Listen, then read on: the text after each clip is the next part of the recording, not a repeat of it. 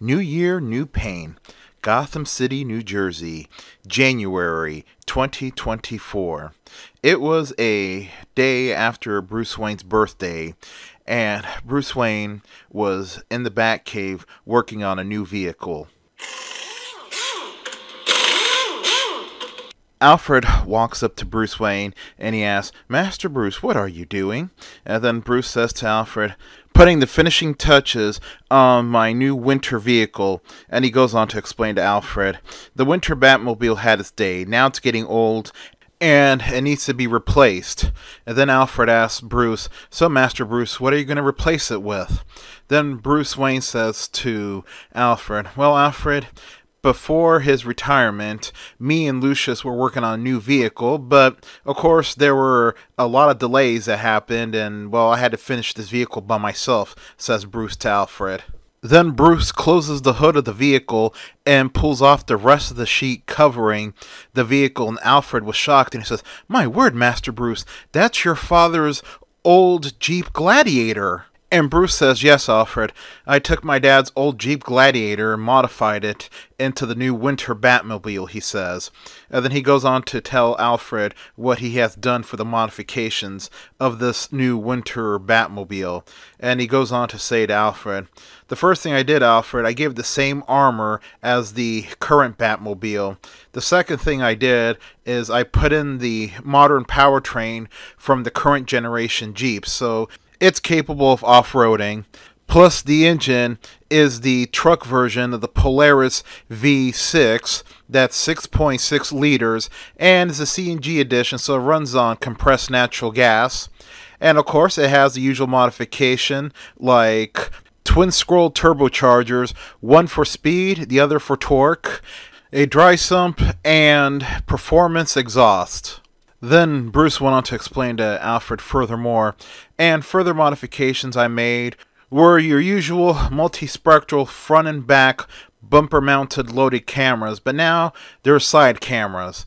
Plus, this is the first of my Bat vehicles to use LiDAR instead of radar." And then Bruce says to Alfred, "And for the final touch, heads-up display unit on the windshield." And then Bruce goes on to show Alfred the weapon system. Bruce grabs his remote control and points it at the winter Batmobile and presses a button. Soon the camper shell in back, which had no windows, opened up its side panels, revealing missiles. And Bruce says to Alfred, "Well, Alfred, these are homing missiles."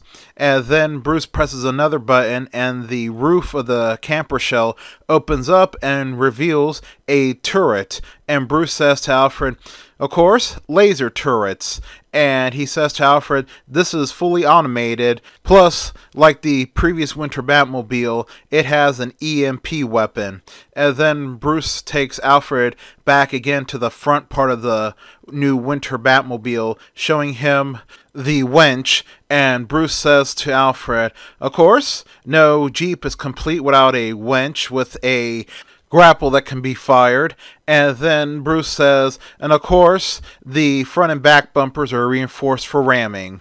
And then Alfred asks Bruce, "So, Master Bruce, when are you going to take out the winter Batmobile?" And Bruce says, "Tomorrow night. I have to run a few updates to the onboard computer," he says. Later that night in the city, at a Wells Fargo bank in Little Tokyo. "Okay, the bomb is set. Blow it!" Several masked thieves have blown the safe open inside the bank. Suddenly, a giant garbage truck backs into the front door, taking it out completely. The crash quickly triggers a blaring alarm throughout the bank. More masked men run into the bank and begin to clean it out completely, while a familiar voice crackles through their radios. "All right, boys, clean out this bank completely. We have 30 seconds before the police mobilize and come here." It was Two-Face, involved in another elaborate bank robbery. His men took all what they could and threw it all inside the garbage truck. Once they were done, the garbage truck pulls out and the men quickly clear out. When the police arrived, they found nothing.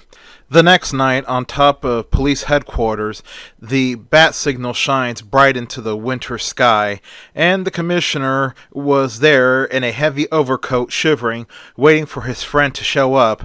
Sure enough, Batman shows up, scaring the crap out of him, and then the commissioner, of course, berates him for sneaking up on him, like he always does, and he says to Batman, "Damn it, Batman, remember, I have a bat heart now!"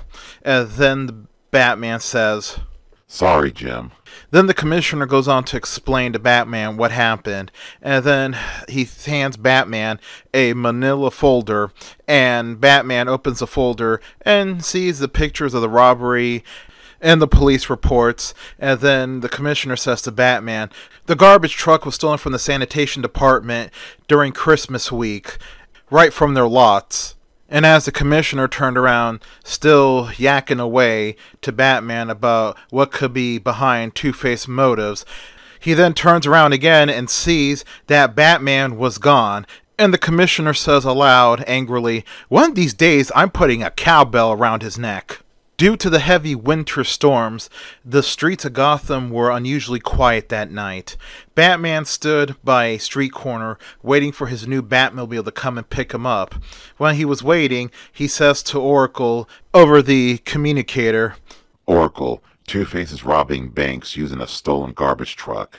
I need you to keep an eye on that truck and an eye on all the banks in the city. I don't know where he's going to hit tonight."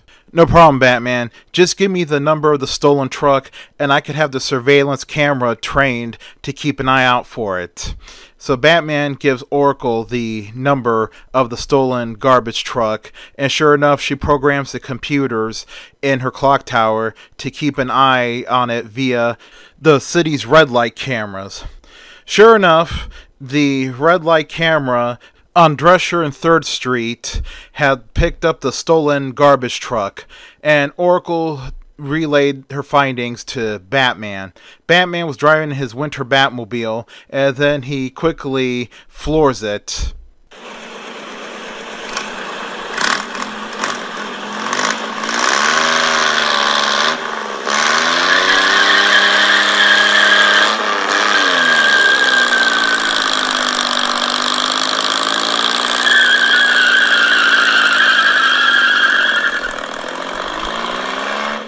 Moments later, at a city bank, there was Batman. He had arrived early before the robbers did. He waited patiently inside the bank when all of a sudden the garbage truck backed in, completely obliterating the front door, and soon all of Two-Face's men come rushing inside. Batman quickly grapples to the upper levels of the bank and quietly watches from above as Two-Face's men run right to the vault and blast it open. Soon they begin cleaning out the vault along with other things on the first floor of the bank. From high up, Batman was watching them. They all looked like little army ants, riled up, moving around in all directions. Meanwhile, below, Two-Face's men kept on cleaning out the bank vault and any other little stuff they could find in the offices, running to the garbage truck and tossing it inside. Then Oracle chimes in saying, "Batman, the security system has been cut." And Batman pointed out that the alarm was still blaring overhead, and Oracle then points out that that's the only thing that's still working. It was on a separate circuit, she says to Batman. Then Batman decided to make his move, knowing that the alarm would cover any noise he would make, and began to stealthily go and take out Two-Face's men, one by one. But then the blaring alarm overhead quit blaring, and soon there was a dead silence in the bank. And Two-Face's voice comes over all the radios of the men and says, "Gentlemen, it seems that this bank has a bat problem. Find him and kill him. Any man that kills him will get double their cut." Soon, Two-Face's men, with their guns drawn, spread out looking for Batman throughout the bank.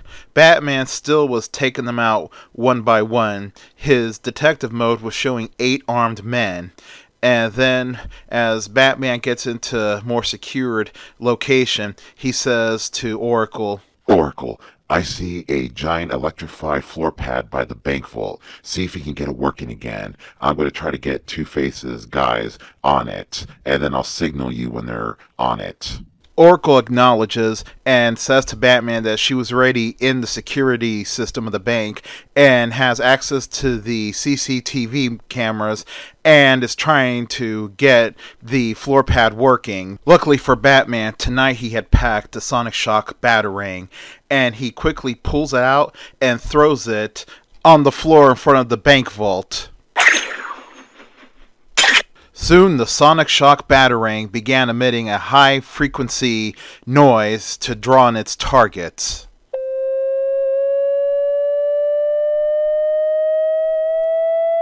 Two of Two-Face's men hear it and quickly run over to the area where the Sonic Shock Batarang was at. They see it, and they say on the radio, "Hey guys, we found something of Batman here." One of the men grabs the Sonic Shock Batarang, and he looks at it as it was still making noise. Then Batman activates it, causing it to overload and send out a massive shock that blows up and takes out both men. Soon, the rest of Two-Face's men arrive to where the two unconscious men were at.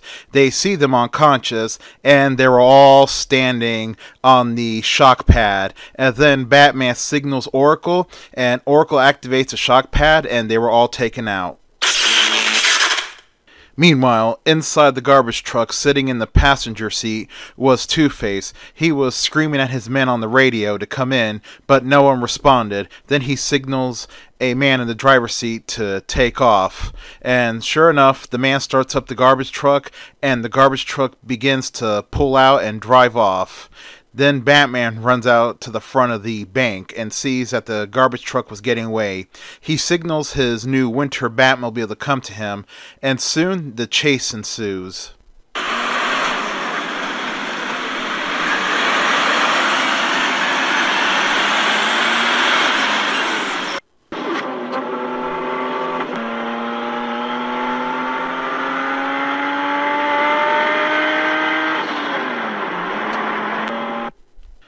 The winter Batmobile began to catch up to the stolen garbage truck, and then Batman hits the touchscreen, and soon the missile systems were activated. Batman sees the truck on the touchscreen display, and he taps the image of the bottom half of the truck, and soon the new missiles lock onto that area. Then the winter Batmobile fires a missile. The missile hits the bottom of the garbage truck, taking out everything. Inside the passenger compartment of the garbage truck, the two men felt the explosion from the missile impact, and then the driver sees all the warning lights come on, and then he says to Two-Face, "Boss, it's not looking good."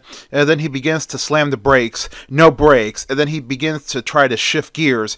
It was not working. And he says to Two-Face, "Two-Face, we're out of control, and I can't hit the brakes, and I can't shift it into park." Then Two-Face opens the passenger door of the garbage truck and leaps out.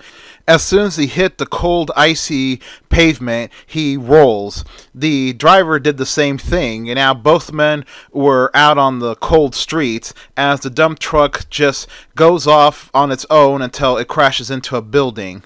Sure enough, both men see the winter Batmobile pull up and stop, and then Two-Face, armed with his AK-47, began firing at the winter Batmobile, and the driver, armed with a shotgun, began firing at the Batmobile.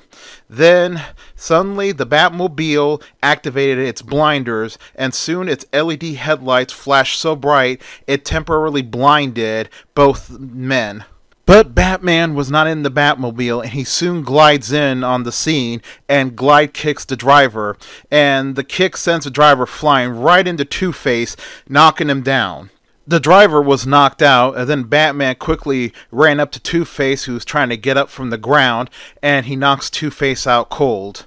Then he says to Oracle, "Oracle, inform the police I'm going to leave two cuffed men in front of 1960 Breakvogel Boulevard." Oracle acknowledges, and then the next morning on the news, Two-Face's arrest made the headlines, and as Bruce was sitting down watching the morning news, Alfred comes in and he asks Bruce, "So, Master Bruce, how did the new Winter Batmobile perform?" And Bruce says, "It performed beautifully, Alfred. Like and subscribe, the end."